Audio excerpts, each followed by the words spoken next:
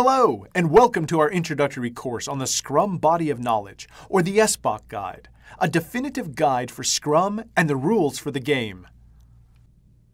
In this session, we will look at the processes that are part of the plan and estimate phase.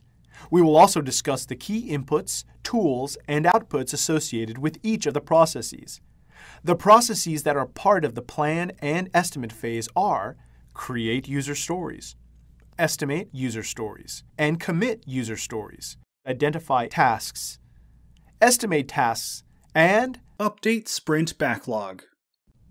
Plan and estimate phase, as defined in a guide to the Scrum Body of Knowledge, or the SBOK Guide, is applicable to the following: portfolios, programs, and/or projects in any industry, products, services, or any other results to be delivered to stakeholders, projects of any size or complexity.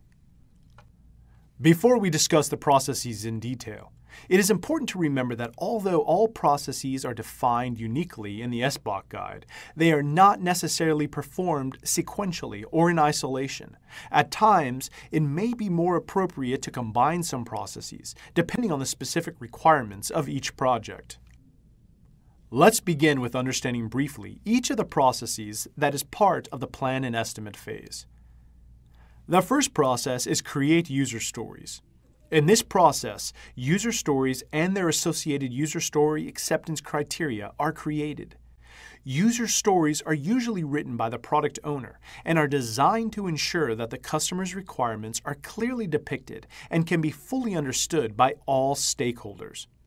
User story writing workshops, which involve Scrum team members creating the user stories, can be held. The developed user stories are then incorporated into the prioritized product backlog. The next process is estimate user stories.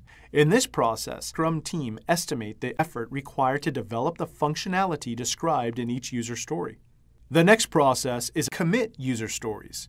In this process, the Scrum team commits to deliver the customer requirements in the form of committed user stories. Another process that is part of plan and estimate phase is identify tasks. In this process, the committed user stories are broken down into specific tasks and compiled into a task list. The next process is estimate tasks. This is an optional process which involves creating task estimates if the Scrum team sees value in doing so. In this process, the Scrum team estimates the effort required to accomplish each task in the task list. Task estimates could either be determined at the beginning of a sprint for all user stories and tasks relevant to that sprint, or for each task just before the team starts working on the particular user story or task.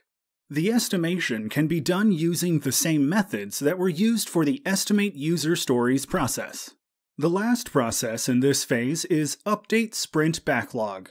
In this process, the Scrum Core team updates the sprint backlog with tasks and details and, if available, the task estimates. The updated sprint backlog will be used in the implement phase to track the team's progress during the upcoming sprint. Thank you for learning with us.